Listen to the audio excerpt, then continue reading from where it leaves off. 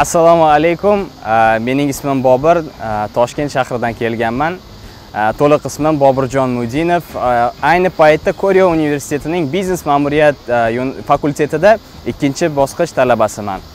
Ko'plab odamlar nega aynan shu universitetni tanlagansan deb boisini so'rashganda, men ularga 3 ta asosiy turtki bo'lib qolgan sabablarni ta'kidlab o'taman.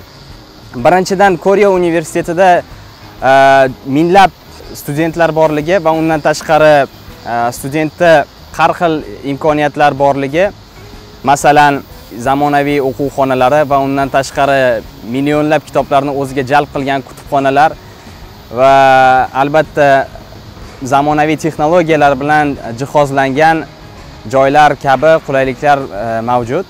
Ikkinchidan, bu universitetning yuqori darajada turgan o'quv sifati va undan tashqari dunyo bo'ylab va Osiyoda bizning o'qishimiz yuqori reytingga ega va shu narsa odamlarni o'ziga chaqirtirsa kerak deb o'ylayman. Uchinchi bo'lgan va favqulodda eng muhim bo'lgan sabablardan biri bu universitetning muhiti deb hisoblayman.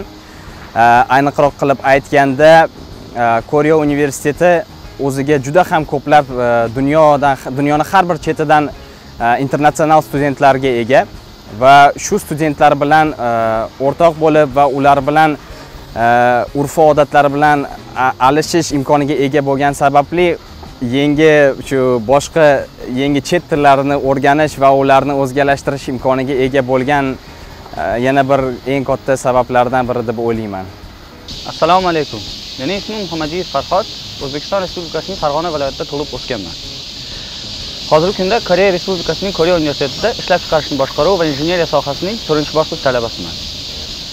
O'zbekiston Respublikasida kollejni tamomlab, Koreya Respublikasi tomonidan e'lon qilingan talabalar uchun ochilgan grant programmasiga hujjatlarni topshirib, kerakli va belgilangan shartlar va imtihonlardan so'ng talaba bo'lish baxtiga muyassar bo'lganman. Hozirgi kunda 4-bosqich talabasi bo'lib, bir semestrdan so'ng bitirish arafasidaman. KGSP programmasi dunyoning barcha davlatlardan kelgan talabalar uchun, qobiliyatli talabalar uchun taqdim etilgan grant programma bo'lib, 4 yil davomida barcha talabalarga taqdim etiladi. Men Koreya universitetida o'qish davomida injinieriya kampusida o'qish baxtiga muyassar bo'ldim. Injinieriya kampusi ko'p taraflama juda ham mukammal jihozlangan desam to'g'ri bo'ladi, chunki barcha shart-sharoitlar yaratilgan bo'lib, texnologik va injinieriya taraflaridan ilmiy tadqiqot o'tkazish uchun juda ham qulay hisoblanadi.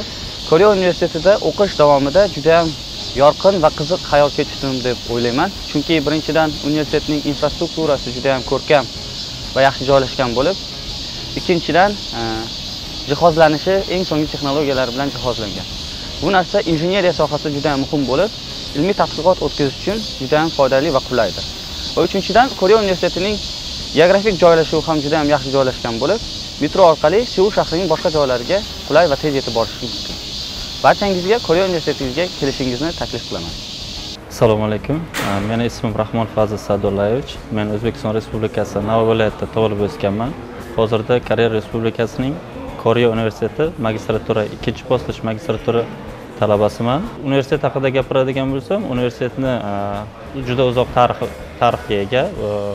O'zini o'qitish tizimi, o'qitish metodikasi, o'qituvchilari, ya'ni professor o'qituvchilarining juda yuqori malakaga ega ekanligi va berilgan yo'nalish bo'yicha, ya'ni olinayotgan yo'nalishlar bo'yicha to'g'ri ma'lumotlar va o'z vaqtida bolalarni qiziqtira bilish xususiyatlari universitetda shu tomonlari menga yoqdi.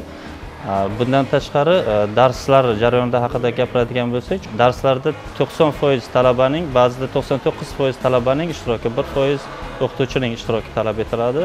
Bu o'qitish tizimi boshqa rivojlangan davlatlarda ham keng qo'llaniladi. Siz o'zingizning fikringizni, berilgan ma'lum bir hodisaga fikringizni o'zingiz yaratasiz va boshqa talabalarning ham fikrlarini eshitasiz va umumiy holda siz eng muqobilni tanlaysiz va professor o'qituvchilar sizga xulosa shaklida o'z fikrlarini bildiradi. Bu narsa o'sha o'quvchilarning, talabalarning to'g'ri fikrlashiga yordam beradi.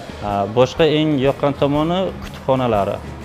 Universitetda juda katta kutubxona bazasiga ega kitoblari soniga nisbatan va dars qilish qulayligi nisbatan. Kutubxonalar, o'quv kutubxonalari 24 soat tinimsiz ishlaydi. Bu esa har doim o'quvchilar bilan band. Bu boshqa talabalarni, o'qishga uncha qiziqishi yo'q talabalarni ham ruhlantiradi va o'sha o'qishda qator o'qishlariga yordam beradi. Shu tomonlarni hisobga olib va universitetning boy kutubxonasi va yuqori texnologiyalar bilan ta'minlanganini hisobga oladigan bo'lsak, bu yerga o'qish juda katta imkoniyat va bilim darajasi yuqorilashiga yordam beradi. Va oxirida shunday aytmoqchimanki, keyingisi siz bo'lishingiz mumkin. Harakat qilganingiz yaxshi.